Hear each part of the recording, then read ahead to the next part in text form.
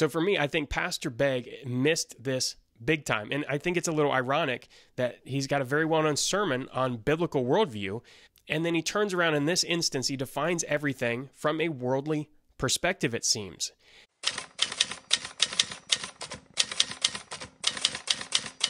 Alistair Begg dropped a bomb a little while ago, and he told a grandmother to go to a trans family member's wedding, and not only to go, but to take a gift.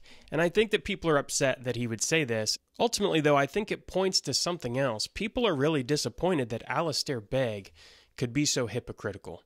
So in this video, I do want to try to represent Alistair Begg appropriately. He came out and told a woman in an interview, he was describing a situation where he counseled a woman to go to a trans family member's wedding, and he caveated this with some questions. Does everybody know that you can't condone this? Does everybody know that you can't affirm this in any way? And he said, well, if that's the case, then you should go and take a gift. And I get what he's trying to do, I think, which is to say, you know, we need to not uphold stereotypes of being judgmental. But what Alistair Begg is doing is showing the world that Christians are completely. And so for those of you paying attention, I do want to define a hypocrite. A hypocrite is not some religious person. Hypocrisy has nothing to do with religion, actually. Well, in one sense, it doesn't have anything explicitly to do with religion.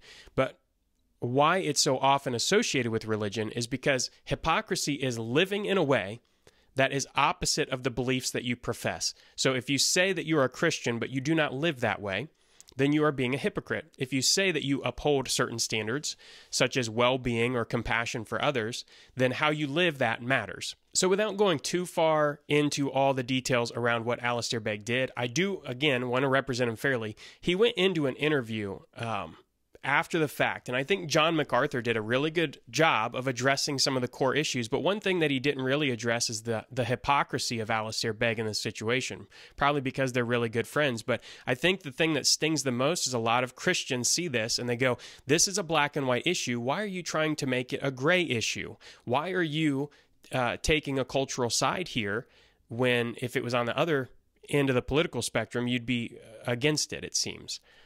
So I'm going to quote Alistair Begg, actually. He said in a follow-up interview, this is where I think he's doubling down. It was in the Christian Post. He said, in that conversation with that grandmother, I was concerned about the well-being of their relationship more than anything else.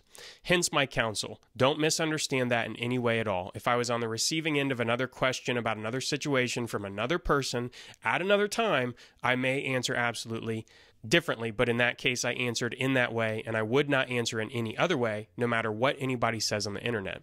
Now, on one hand, I want to commend Alistair Begg for being a man and saying, you know what, this is where I stand on it. But on the other end of the spectrum is, what are the people on the internet saying, and are they right?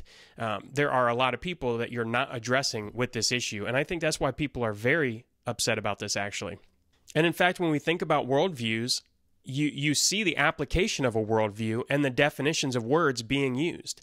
This had me asking many follow-up questions. Is it affirming and participating to attend a wedding? That's the most fundamental question. Is that a true statement? Is it affirming that union to go and to bring a gift? I would tend to argue, as most people would, that it is.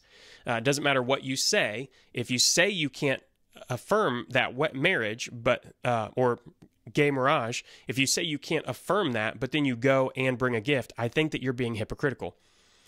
What do you mean by well-being? Whose standard are you using for well-being here? How is this increasing the well-being of the grandmother that you're telling to be hypocritical, or the people at the wedding? And the final question is the toughest, which is, why are you concerned about the relationship above everything else? I think Jesus addresses this in Matthew 10:37 pretty clearly. He says that, you know, unless you love me, unless you properly order your life and put God first, then you're not going to apply love and compassion and truth in the appropriate way. So for me, I think Pastor Begg missed this big time. And I think it's a little ironic that he's got a very well-known sermon on biblical worldview, and then he turns around in this instance, he defines everything from a worldly perspective, it seems. It would be the same as somebody going to a Sam Smith concert and then saying, well, you know, after a little bit of time, there's going to be a demonic sex orgy on the stage. And, I'm a little torn about going. Should I even go to this concert? And the pastor says, well, would all the people around you know that you don't condone this? Would they know you're not affirming it? How would they know that? You're sitting there silently participating. Unless you're objecting to it, people don't know. And so to me, this is just encouraging somebody to live hypocritically and offer a pinch of incense. And I think that's why most Christians are actually upset about this. And I don't think it's very fair for Christian leaders to light all these bombs and then walk away. I don't care if it's this instance or the Kevin DeYoung instance with Doug Wilson or the Lig Duncan attacking the Moscow Mood, any of those things. If you don't feel the need to repent, that's fine.